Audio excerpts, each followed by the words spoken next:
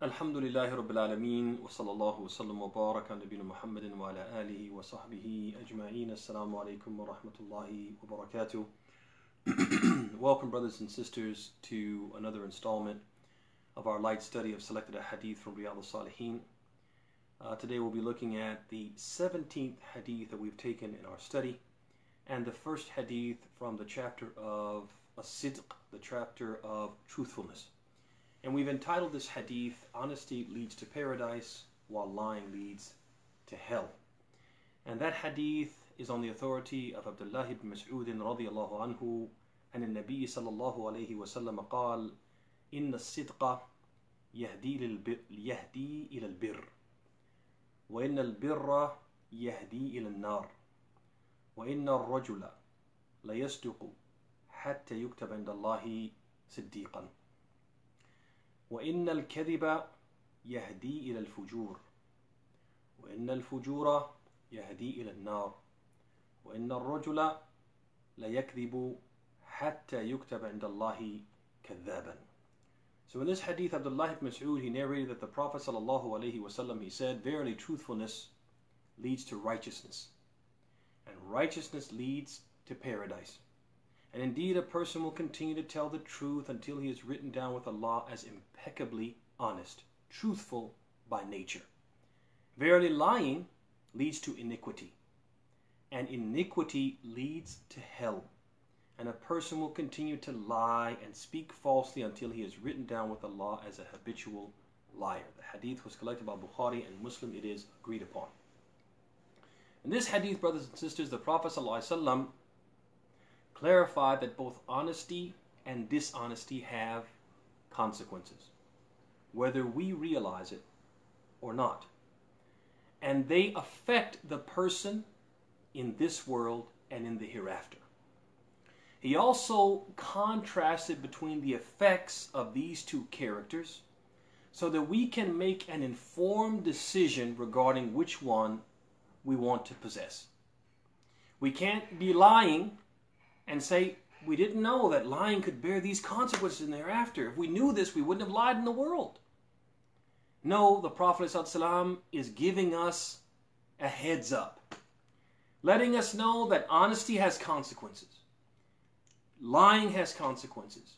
And so you, O believer, make an informed decision, knowing what the consequences are. Which of these characters do you want to possess? He said, verily truthfulness leads to righteousness, and righteousness leads to paradise. And indeed, a person will continue to tell the truth until he is written down with Allah as impeccably honest, truthful by nature. So it's as if the Prophet is saying, honesty, O Muslim, is like a seed from which the tree of goodness sprouts, grows tall, and bears fruit. It grows tall, strong, and ultimately bears fruit. It bears good fruit. Honesty is like a seed that when it's planted in the heart, it sprouts. It grows a tree of goodness which bears good fruit. And what that means, brothers, or what the Prophet is telling us, brothers and sisters, in a roundabout way, is that if we make it a point to develop and foster and nurture this character within ourselves, the character of honesty and truthfulness, then that will enable us to, without doing a lot of work, develop other good, desirable characters, like patience, like courage, like modesty, like generosity. You name the good quality. It will come as a consequence. It will come as a result of us being honest and truthful. As the Prophet said, Inna sidqa yahdi ila al-birr. Indeed, honesty, truthfulness leads to what? Leads to goodness. It's a seed that's going to give us a tree in our heart that gives birth to what? Or produces the fruit of what? Of other good character. He also goes on and tells us that the reward for truthfulness and the other good deeds it produces is paradise itself. That by being honest and then developing these other characteristics which come as a result of our honesty, we're going to earn paradise. And this should be ample enough incentive for us to be truthful. Just knowing that we're going to be good people who are going to earn paradise, that's enough incentive for us to be truthful. But beyond that, when a person makes it a point to always tell the truth, what else happens? It becomes part of his nature. He develops an affinity for truth. He becomes a lover of truth and actively seeks the truth in all matters. And people will deem him honest, and Allah will label him as such. He will be given this moniker, this stamp, this reputation of being honest and truthful. When people speak about him, they'll say so-and-so. He always tells the truth. He's an honest person. He can be trusted. The Prophet goes on, he says, he gives us the other side of the coin. He says, verily lying leads to iniquity. And iniquity leads to hell, and a person will continue to lie and speak falsely until he is written down with Allah as a habitual liar. So on the other hand, lying gives birth to wickedness. We talked about how truth gives birth to what? It's a seed which sprouts this tree of goodness, which bears good fruit. But on the other hand, lying gives birth to wickedness and evil deeds which poison the tree of goodness. Makes it difficult for us to do good deeds and cause an evil tree to grow in its place. That evil tree will bear vile fruit, wicked deeds that will earn us Allah's anger and punishment in the hellfire. Waliyadu billah. This alone should be ample incentive for us to avoid lying. Should make us just that knowledge that if we become given to lying, if we get in the habit of telling untruths or half-truths, then what will happen? That will give birth to other wicked deeds. Without us realizing, we'll start doing other things which are wicked and evil, and developing evil characteristics which will earn us Allah's anger and punishment in the hereafter. This should be enough, ample, more than enough incentive for us to avoid lying. But beyond that, as we mentioned yesterday, one lie invariably leads to another lie. And that, because why? When you lie once, you want to do what? Lie again to conceal the falsity of the first lie. Then that second lie leads to another lie. Then another and another and another. Until what? Until the liar is caught in a web of lies. A web of deceit, or buried by his lies in a deep pit and therefore unable to escape. Or he climbs to the top of this tower of lies, trying to escape the consequences of his lies and his evil deeds. So every time he does evil, he has to lie about it, and lie and lie and lie until he climbs to the top of what? Of a tower of lies to escape the consequences of his evil deeds. But when this tower of lies comes crashing down, the truth gets revealed, and that tower of lies comes crashing down, his reputation is ruined, and he is viewed as untrustworthy by everyone with whom he interacts. As the Prophet said, yuktab indallahi kadhab, and he'll be written down with Allah as a liar. And when people see him and interact with him and speak about him, they will speak about him in very negative terms. They'll say, oh, you can't trust him. He's a liar. He always lies. All he does is tell falsehood. All he does is tell untruths. And you can't believe anything he says. If that joker says it's raining outside, you have to go to the window and check. If he says the sky is blue, you have to go and look up and see, is it really blue? Even though you know it's blue, because he said it, you don't believe it. Yes, subhanallah. So this is, in addition to the punishment in the hereafter, this is the consequence of lying in this world. Lessons. What lessons can we take away from what we heard today, brothers and sisters? First of all, number one, honesty only begets goodness. We can never go wrong by telling the truth. Don't listen to the devil who tells you that you shouldn't tell the truth. Oh, it'd be bad if you tell the truth. Oh, it'd be a bad thing. Don't tell the truth. You have to lie. You have no choice but to lie. No, nothing. As when we were growing up, we used to be told the truth will set you free. And it's so true. Nobody can blackmail you. Nobody can hold anything over your head if you're always honest. You're always truthful. Nothing but goodness can come from truthfulness, as the Prophet said, Inna sidqa yahdi ila al-birr. Indeed, honesty leads to righteousness. It leads to goodness. Number two, from the lessons. That doesn't negate the fact that only goodness can come from being truthful, does not negate the fact that sometimes, underscore the word sometimes, it shouldn't be it shouldn't be the rule, it should be the exception. Sometimes we have to use wisdom in how we tell the truth. And we have examples of this from the Sunnah and from the lives of the prophets, alayhim salam. So for example, the Prophet ﷺ, when he made al-hijrah, and he was fleeing for his life, if he were caught and captured, he would have been killed. So he would be encountered at times by different people on his journey, and they were aware that there was a bounty and people were looking for him.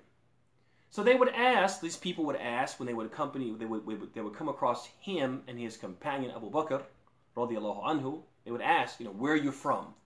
And if the Prophet had said, we are from Mecca, we are from Quraysh, then that would have exposed them.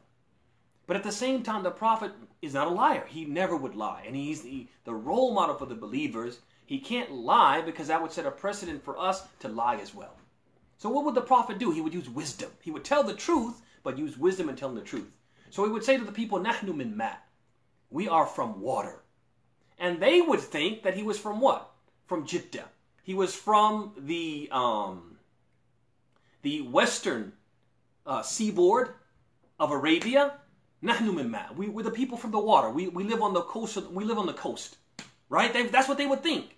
But what the Prophet intended by saying that was that we are from water, meaning the fluid that comes from a man and woman that leads to what? To childbirth. And all human beings are from, in that sense, are from what? From ma. And so the Prophet didn't lie, but he used wisdom in telling the truth. Another example would be Ibrahim, alayhi salam. When he went with his wife, Sarah, to Egypt, and the leader of Egypt, the tyrannical leader of Egypt, he coveted her. Coveted the wife of Ibrahim. In order for him, Ibrahim and Sarah, to avoid from Sarah being taken, seized by the king, then they had to convince him that they weren't married. Because the way that the law was, he couldn't take an unmarried woman from what? From her relative. But he could take a married woman from her husband. So Ibrahim, he told the tyrannical ruler at that time, and he told Sarah. He told the tyrannical ruler, Hiya ukhti, she's my sister. And he told Sarah, when he asks you, tell him I am your brother. And that wasn't a lie. That was a wise way of telling the truth, meaning what? She is my sister in deen. And that was true. So sometimes we may have to use wisdom in telling the truth, but even then, using that wisdom should be, or speaking in this way, should be the exception, not the rule.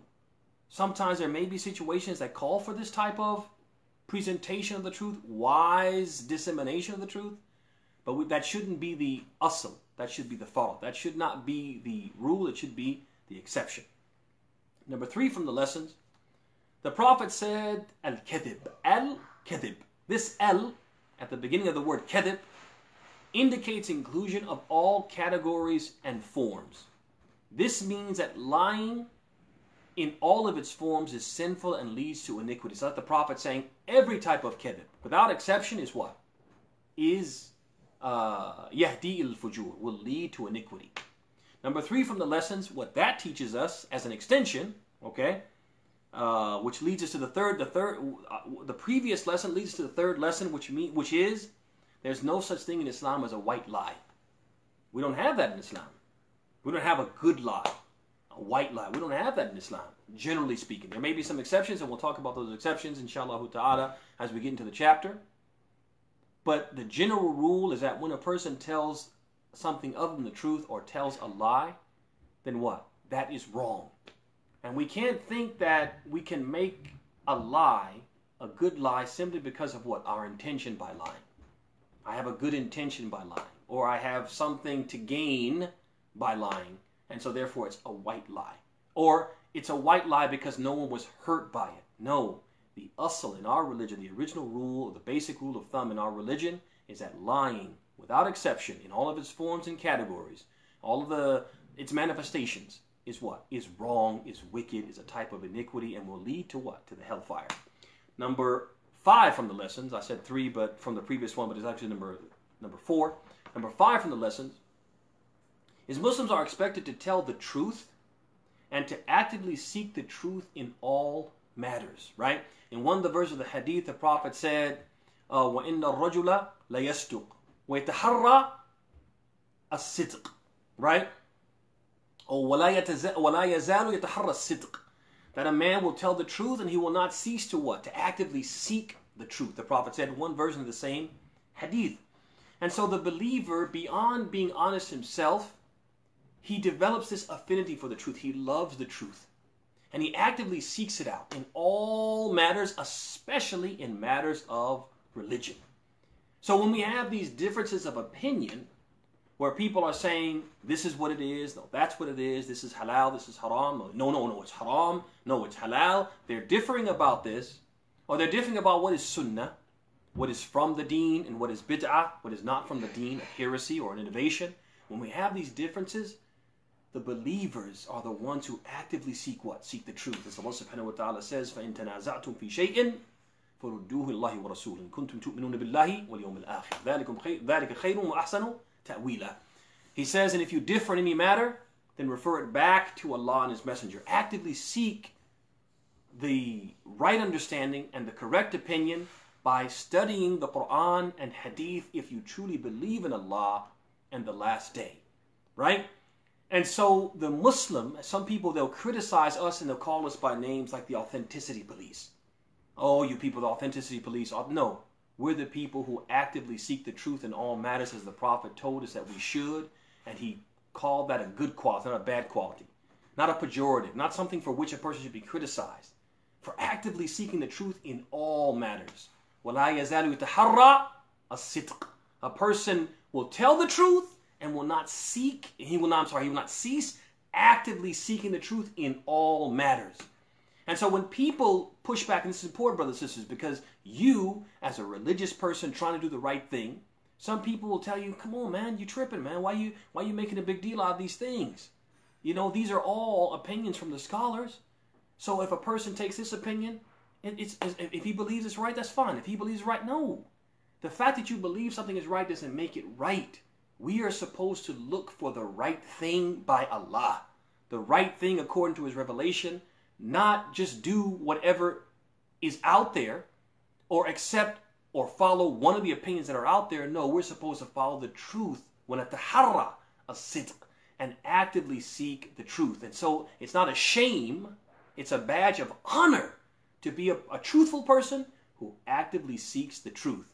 Last but not least, from the lessons number 6, is that we have to understand, brothers and sisters, that character traits have consequences in this world and the hereafter. Good character has good consequences in this world and in the hereafter.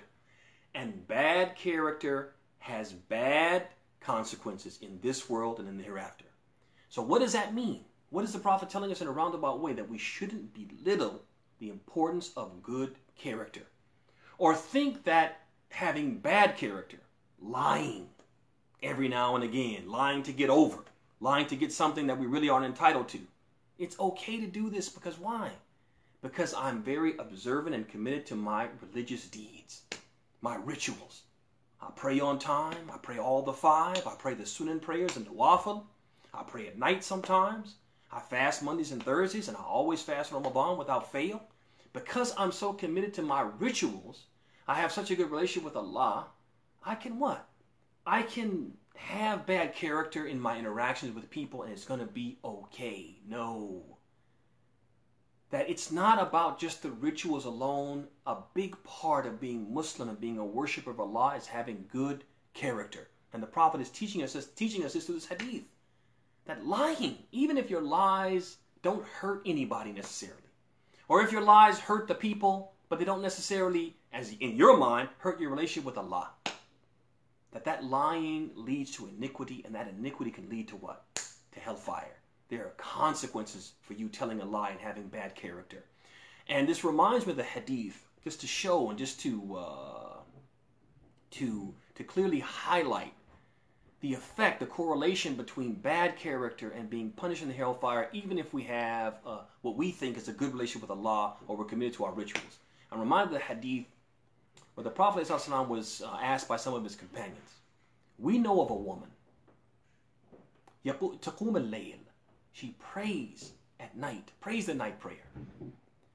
وَتَصُومُ النَّهَارِ. And she fasts by day وَتُؤْذِي جَارَهَا. But she mistreats her neighbor. She abuses them. She speaks ill of them. She mistreats them, etc. What's her status, O Rasulullah? The Prophet said, hiya fin nar. She's in the fire.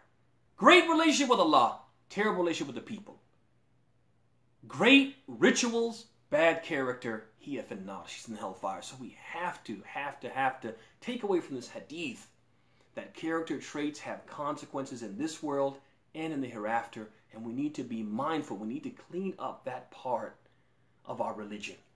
Work on having good character, and it all starts with this honesty, because the Prophet said, if you plant the seed of honesty, a tree is going to grow that's going to produce what the other characters that you covet. Bravery, courage, patience, perseverance, endurance, piety. All those things will come as a result of you just starting to be what? To be honest and committed to honesty. May Allah subhanahu wa ta'ala make us from the Saaliheen, the truthful ones, the people who are committed to honesty, وَيَتَحَرُّونَ, and those who actively seek the truth. And with this we bring today's session to a close. We ask Allah subhanahu wa ta'ala to bless your houses, to bless your spouses, to bless your wives and your children, to bless you and to make you blessed wherever you may be. We ask Allah subhanahu wa ta'ala to make us from those who listen to the talk and follow the best of it. And we ask Allah subhanahu wa ta'ala to make us from those who He teaches beneficial knowledge, and from those who He blesses to implement that beneficial knowledge and to put it into practice. هذا وصلى الله وسلم وبارك محمد وعلى آله وصحبه أجمعين والسلام عليكم ورحمة الله وبركاته.